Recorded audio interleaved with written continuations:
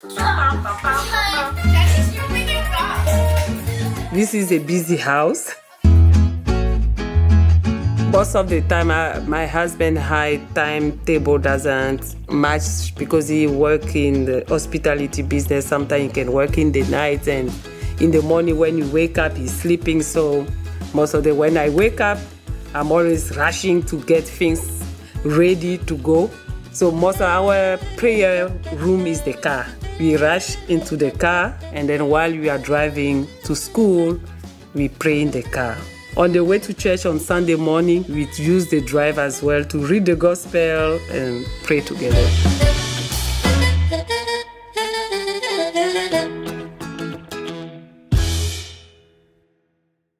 When you go to church on Sunday, we share our life actually, according to the gospel of the day.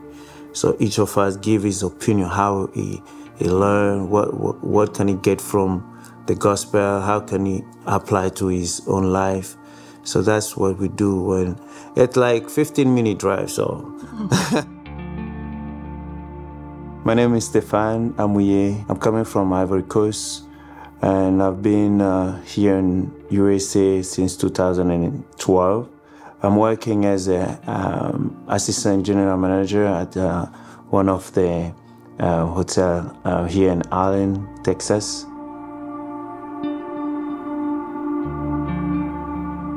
He's very religious man. When you talk about God and things, he's really deep inside. And also, he was very kind, you know, like these small, simple things like flower, a poem. He was funny. At the same time, he's religious. I'm committed in the church as a acolyte. I'm in the Night of Columbus. And we have our African community we call African Fellowship. When I bring in my family, I'm trying to teach them what the value of the church is. And I tell my kids, whatever I do to you, don't think that I'm doing it for myself. I do it for you. Because when you go outside, people will look at you and think about what you do inside the house. Sometimes you think like prevent a kid doing something can hurt the kids. Yes, it may hurt him, but he can learn from that.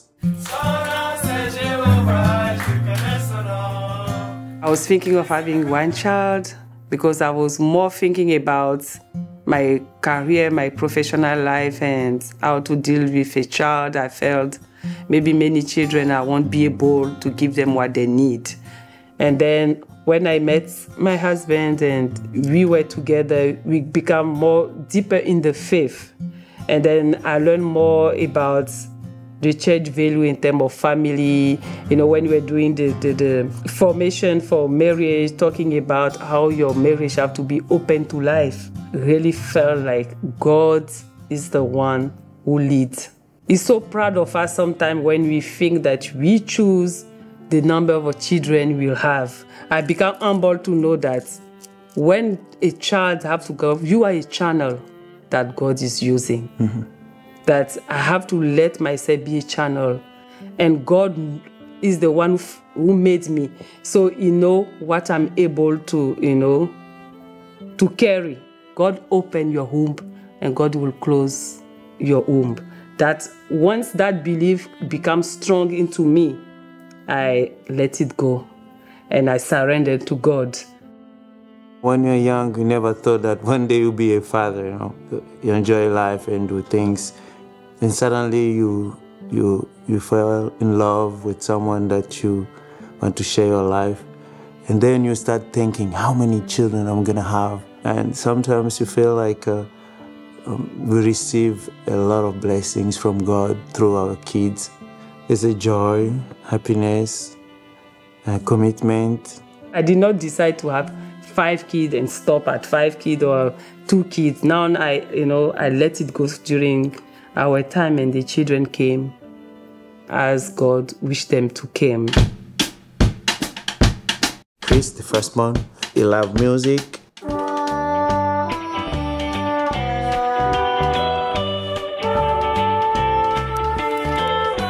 Responsible and independent, boy, like have that strong-willed, what you call strong-willed child. Since he's young, you know that.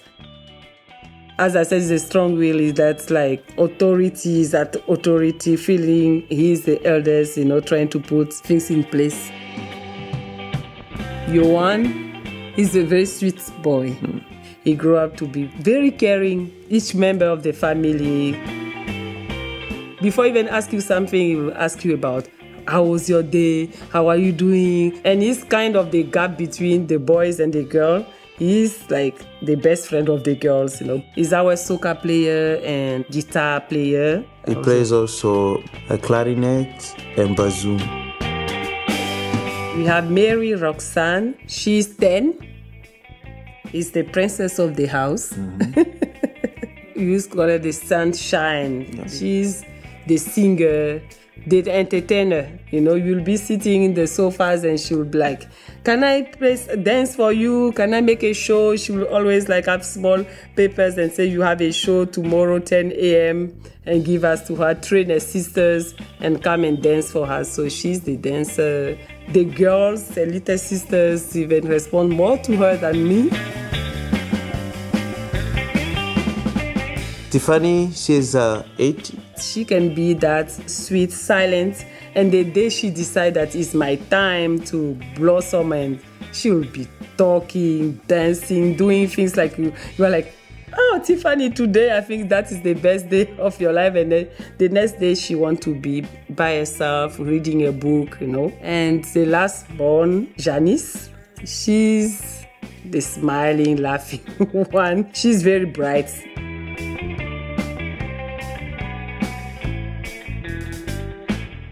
I feel happy and look forward every day because you have something to do, you have people to care of. I think everything is multiplied and I felt fulfilled. Yeah, I feel like I find my call.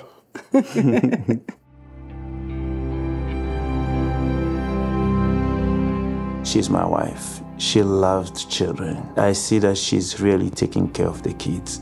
I trust in her. The Holy Trinity dwells in your family.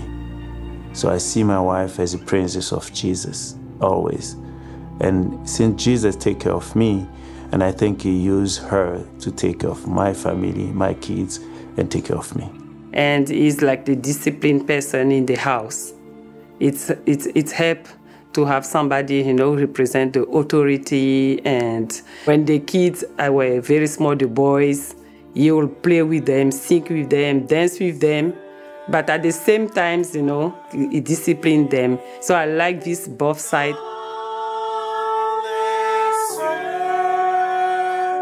Being part of a big family, you get a sense of belonging, and you'll never be really lonely. Even in times where you do want to be lonely, you can never really get quiet. So those are the things that at the time maybe you don't value more, but as you get older, and you'll very appreciate those big moments where you're all together, like family settings, and it's amazing to have many siblings.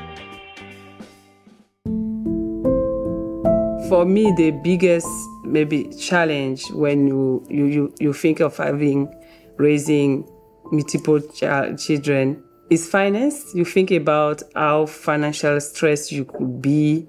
For me personally, teach me to let it go, let God being the one who is leading our boat.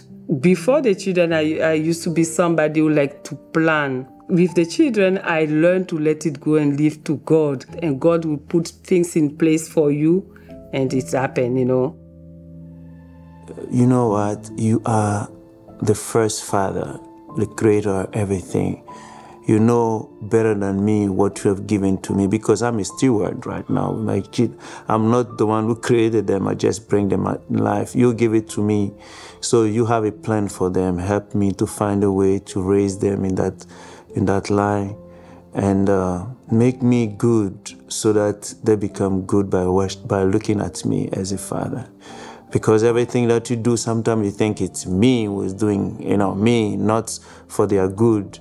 And sometimes you love them, you don't want to hurt them, but you feel like what I'm doing is not for the purpose of hurting them, but to help them to grow.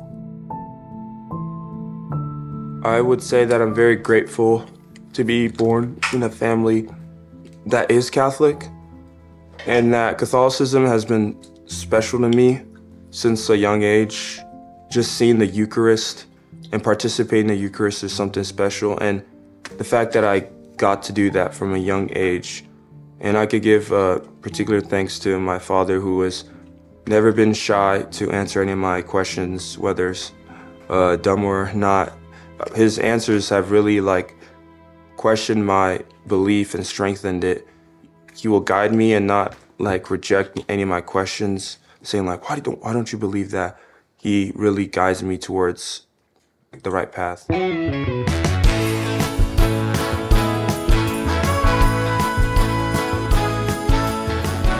Christmas with a big family is amazing because, first of all, you get things done quicker, like setting up the trees and everything. Not only that, you have more fun doing it because it's not lonely. You're not just, sitting alone and decorating. It's more like a game, more like an activity you're actually doing.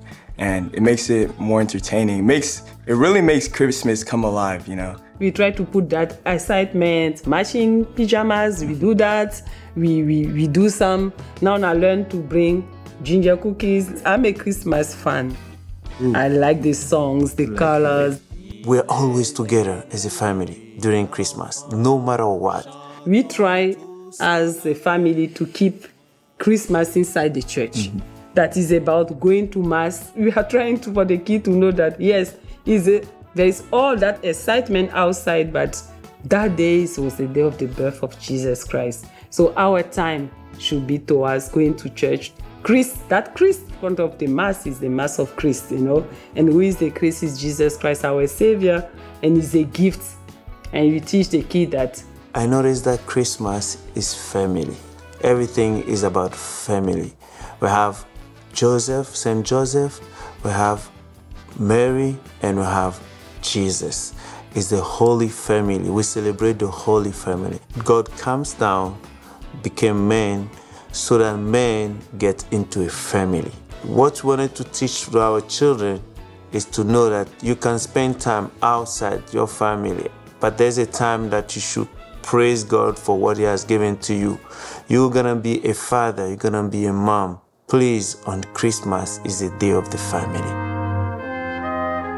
Parenting is about example. It's about how the mom and the dad, react to each other and sort things out and live, because kids learn more by example than by say. If you want your child to be prayerful, you should start praying. I know when I'm doing a lot of the rosary, that is my period of a lot of prayer, because I'll end up seeing the girls when they're playing Barbies doing the rosary. Because if you say things only by your mouth and you don't do it yourself, they'll end up doing what you are doing, not what you tell them to do. Hear them out. Give you time to your kid to talk to you, This world is so difficult because of the TV, because of the phone. Try to be time of just talking about things so that it will be easy for your child when there is something to run to you first to ask you everything in school about his friends, about things, because you put that display for kids to talk to you. I think it's difficult for a family to raise a kid.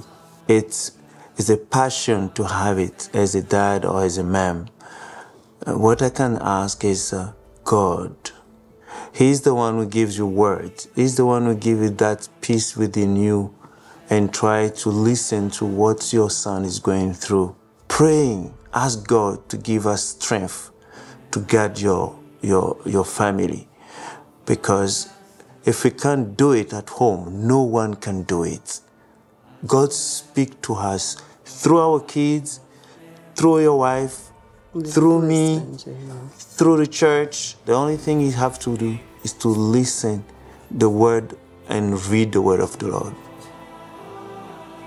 What you wish for your child is the values, good values as a human being, and also wish for them to have a good partner in life. build the insides of the person, guide, and that's stick in my mind that, what is the value of my child?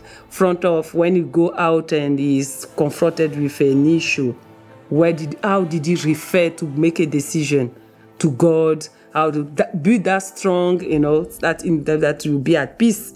That when he leave the house, you know that God is there to guide him. You know how to make decision, how to choose in the person. What is the value of the person? It's not the material stuff, but is that the value within the person, how we identify that. Yeah. I'm gonna read the gospel of today. It was so beautiful. I'm gonna share with you. Reading from the Holy Gospel according to Matthew. What I love about my kid is being with them, helping them at school during their school activities, and also sharing faith. Every time when I'm with them, I ask them, what you don't understand about the scriptures? And when they give a passage, it's a time for me to explain to them what the passage means and how to apply in our life. When I'm talking, like my Father in heaven talking to me, the way I talk to him, the way I relate to him, I want my kid to relate to me like that. So I try to make sure that they understand some of the things that around them, life outside. Thank you, my Lord. Thank you, Jesus. I'm very grateful for my family and the way we pray. There's times where on Thursdays we sit down together and we do the rosary, or we go to adoration, and those times can be very peaceful. And as a big family, there's a huge range of ages. So we have the oldest like me and my brother who are focused, and you have my little siblings who don't really know what's going on, but like they're going along with everything. But you can just see that there's something special in what we're doing. And praying as a family, especially the rosary, has taught me that this is important, that there is something special in prayer. Amen. Amen.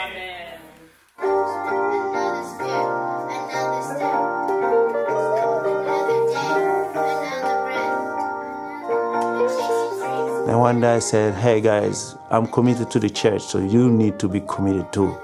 So I asked my son, Chris, what he wanted to do. He said, I wanted to, since I'm playing instruments, I wanted to play in the choir. I said, oh, go for it. So, in this big family and having God's gift of musical talent or musicianship, it's very fun because as a family, there's a lot of chaos in that.